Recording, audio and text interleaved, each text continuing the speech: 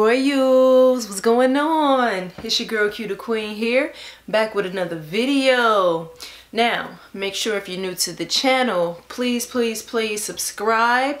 Please subscribe. Almost at 5K, like super close, like a slither away. So once we get to 5K, we got an event, we got bars, we got a giveaway.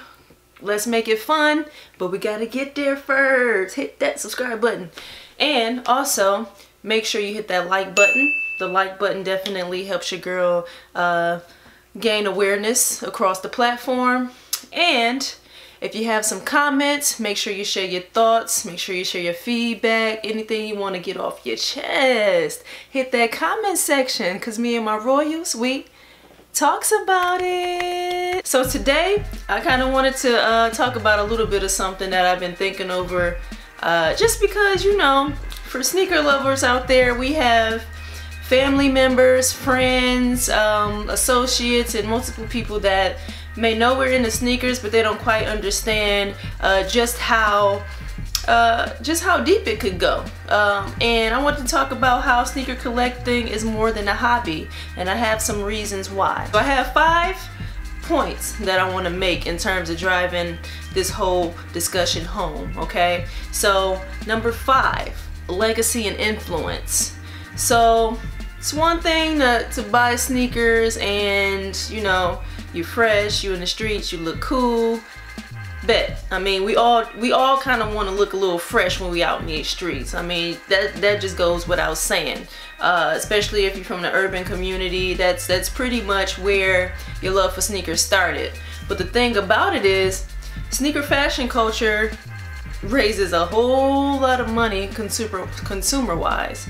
I mean, all of these companies that, especially the major companies, we're talking about millions and billions of dollars in consumer sales, just based off of people buying shoes, clothes, scarves, hats, all of these varying things. So I say all of that to say, you can actually build a brand and build yourself up as an influencer, just based off of your love for sneakers. And so, you know, if you like to put outfits together, you know, you could figure out a way to parlay that. If you like to just do different cool things with shoes, you might even find that you know, you can couple it with art. You know, you might want to do painting and drawing and all of these varying things, and you love sneakers and you want to just integrate it. So it's multiple things that can be built off of your love for sneakers, right?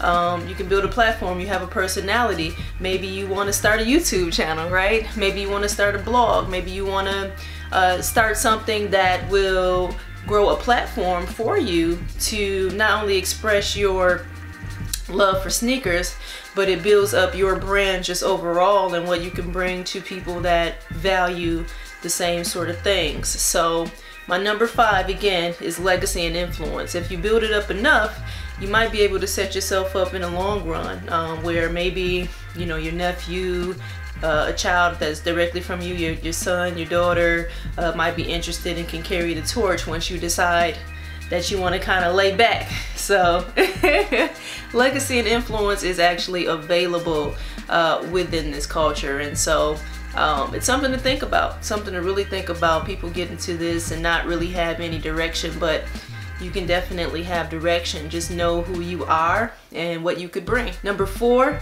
is travel.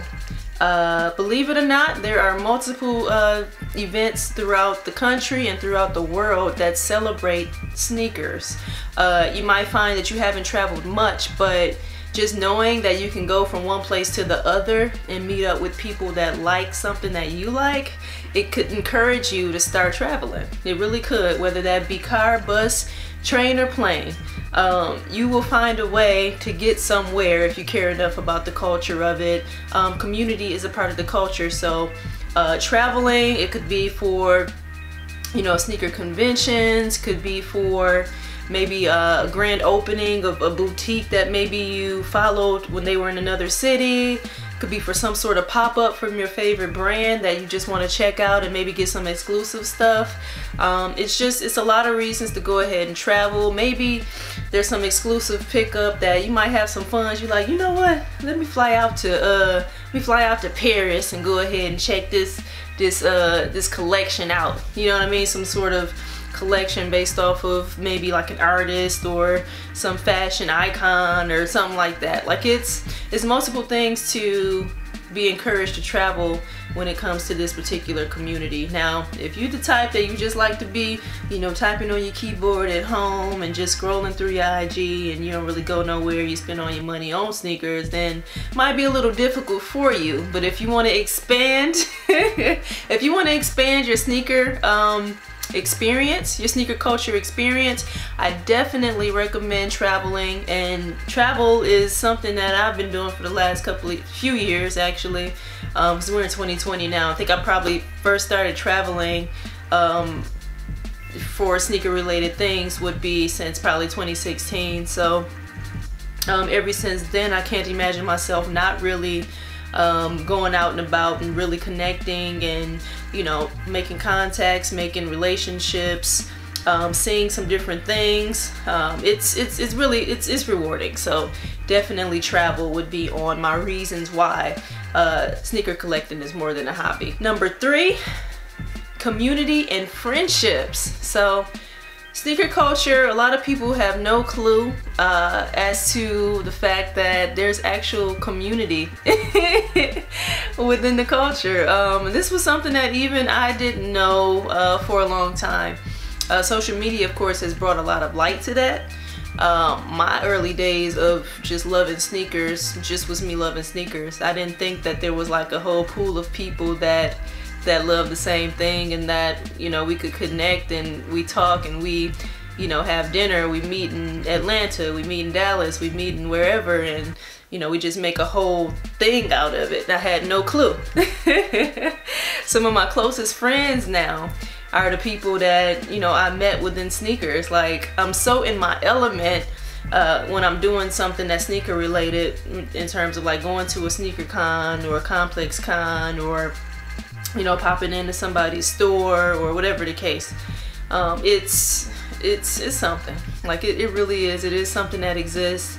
And I'm glad that this point came after my travel point, because for those of you who have yet to understand why a lot of folks kind of put so much stock into, you know, going to conventions or any sort of events, it's because we want to commune. Like we want to meet up with each other and have fun and talk and, you know, just fellowship. Really, sneakers bring us together. You know what I'm saying? It really does. I talk about this all the time when I go to sneaker cons. It's not to actually see sneakers. Sneakers brought me there. So I'm not there to go and see sneakers. I'm actually there to, you know, have fun with and see who I can see, whoever's gonna be in the same town, and we, you know, we just have fun. It's just really what it is, to kick it. I'm there to kick it. Like, I don't know how else to say it. So the community component is definitely something that you could enjoy if you open your mind up and, you know, you're willing to go out and you know, meet people. Number 2, it's kind of related to the first point that I made at number 5. So a business can derive out of sneaker collecting. So of course the face value thing is, okay, you could buy sneakers, you could buy exclusive sneakers and resell them. Boom, okay, that's easy. Boom, boom. All right, but you can also, as you build a brand, you know, for your love for sneakers, you yourself can become the business. So now you are what can be considered the influencer or the personality that happens to be able to show value to a particular item related to sneakers. So that alone is a business, right? You yourself is a business. So I mean, it's multiple things that could come out of it. There's people that have made a living just off of sneakers, and that just be it. Like, they blood, sweat, and tears camping out. You might find that you can partner with different companies and maybe bring some ideas that you know, maybe people in their boardroom weren't so close to the culture enough to be able to come up with and really bring to fruition. I mean, it's a lot of different ways to kind of parlay your interest and make it into something, make it a business. So use your platform for something that, you know, you love. It's so important. It's so important. I think a lot of the how-to or inspirational or motivational speakers talk about often, one thing that's very common is the pursuit of passions, so that when you do the things you have to do, it won't seem so strenuous. Doing the things you have to do are to fund your passions. So when you give your all to your passions, it won't seem so much like a dead end. Like you're really pouring into the passion. And so therefore you do it right and you kind of have some form of goal set out. Business can come from that. Business can come from that. So just figure out how to diversify, and yeah, business can definitely be why sneaker collecting is more than a hobby. I think that number one pretty much goes without saying for those who are into sneaker collecting. But for those who maybe just want to gather some understanding, this is a very foundational reason why sneaker collecting is more than a hobby. The value can equate to money in the long run, okay? So those 100, 200, 300, however many pairs of shoes that your loved one is carrying, and I'm speaking in terms of the people that don't understand our sneaker collecting. So all of those sneakers that, you know, your brother, sister, nephew, niece, whatever the case, friend has, there are sneakers in that collection.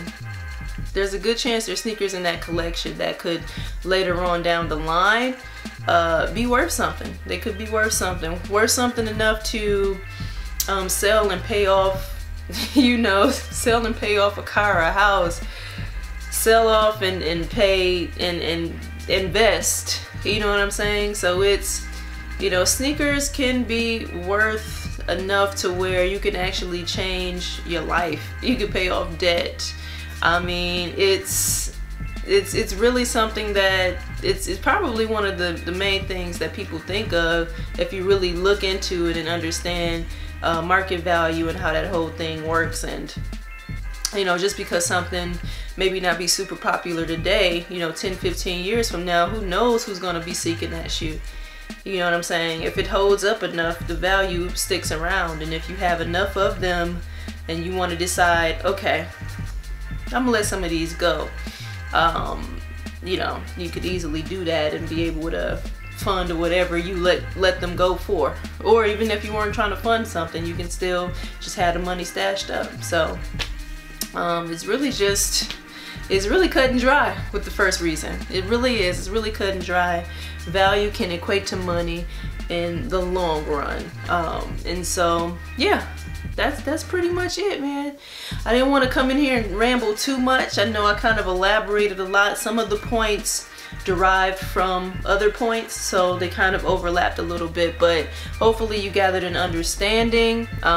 Hopefully if you are a sneaker collector, maybe, you know, your wife, your husband, or some family member can find value in this video and understand why you suddenly decided you want to pursue building a platform in sneakers. Like, to them it's just shoes, but for us it's something that can create so much more. Sneaker collecting is definitely more than a hobby.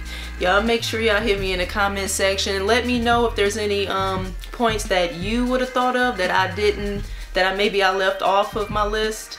Again, I didn't want it to be too long. I wanted to hit kind of the heart points, the heart of it all, the meat and potatoes. But definitely hit the comment section and let me know maybe some other reasons why sneaker collecting is more than a hobby.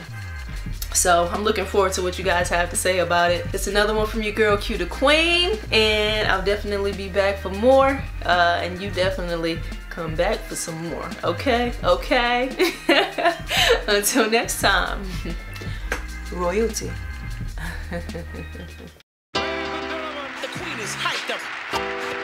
The queen is hyped up.